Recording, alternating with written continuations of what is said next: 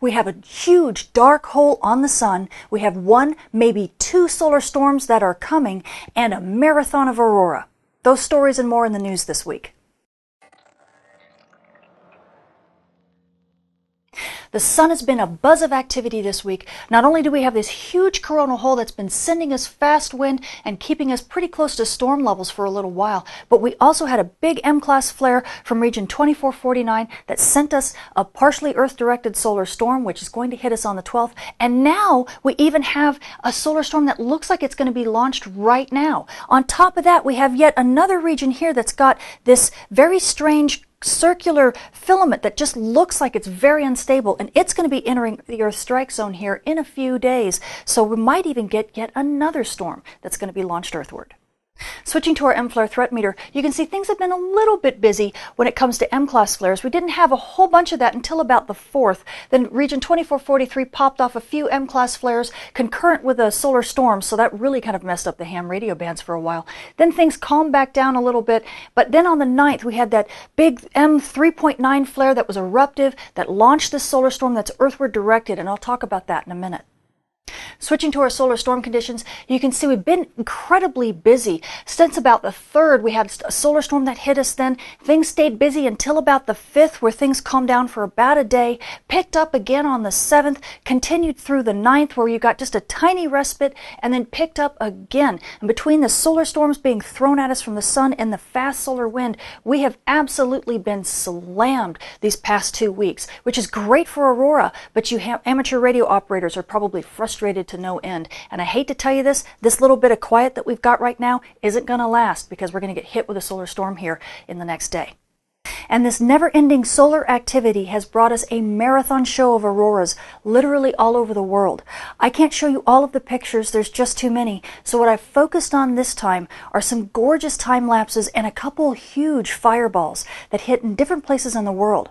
So to start it off, let's look at the Aurora Australis. We had some amazing time lapses shown in Tasmania. We had a fireball caught in New Zealand. We also, for the Northern Lights, we had a fireball caught with the Northern Lights in Scotland. And we had several other places in the UK. We have gorgeous time lapses from Ontario. We also have some from Calgary and central Alberta. In the United States, we have a gorgeous time lapse in Wisconsin and also in Michigan over Lake Superior.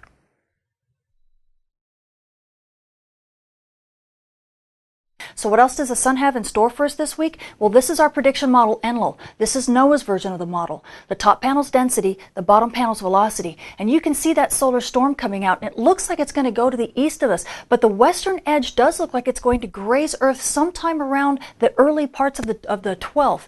So when that comes out, because it's moving so fast, it's kind of embedded in this high-speed stream, it really is not going to take very much, even though it's a glancing blow. It's not going to take much to rattle the Earth shield, plus the fact that the Earth shield is already so rattled anyway because of the last 2 weeks of craziness. So we do think that this is going to give us a decent amount of storming. So the amateur radio bands starting around the 12th are probably going to start degrading over the next 24 hours. Okay. Looking further into the future, this is stereo A. It's our backside monitor. You can see here's Earth, here's the sun, and here's stereo A staring at the sun from behind. And you see all those regions that are beginning to rotate out of view from stereo? Those are going to be rotating into Earth view here in the next couple days. But if you notice, right after those regions, there's kind of this dead zone. So about a week from now, maybe a little bit more, we're going to have a reprieve from all of these active regions as kind of a quiet period unfolds on the Earth disk. But we got a little ways to wait before that happens. Returning to the disk, you can see region 2443 is now rotated off of the sun's west limb. We now are dealing with region 2448 as well as 2449. Now that one is the one that shot that M-class flare that's launched the solar storm that should be hitting us here in the next day or so. We also have a little bit of a plage region here. This is the area that was kind of active, and it's got that weird filament that may be launching. Part of it is trying to launch right now. And then we do expect to have some new regions rotating onto Earth, into Earth view here in the next few days. So we still do have a very active disk over the next week.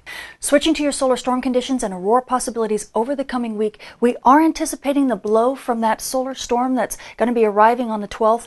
NOAA is expecting about a 60% chance of a major storm at high latitudes starting around the 12th and moving on for the next day or so. At mid-latitudes, NOAA's only expecting us to have about active conditions with about a 25% chance of a storm at mid-latitudes, and then that should calm down a little bit. But remember, we are also in the process of seeing another solar storm launch, and if that happens, then things will not calm down after this storm. We actually will get more activity that will continue to degrade the ham bands probably through the end of the week.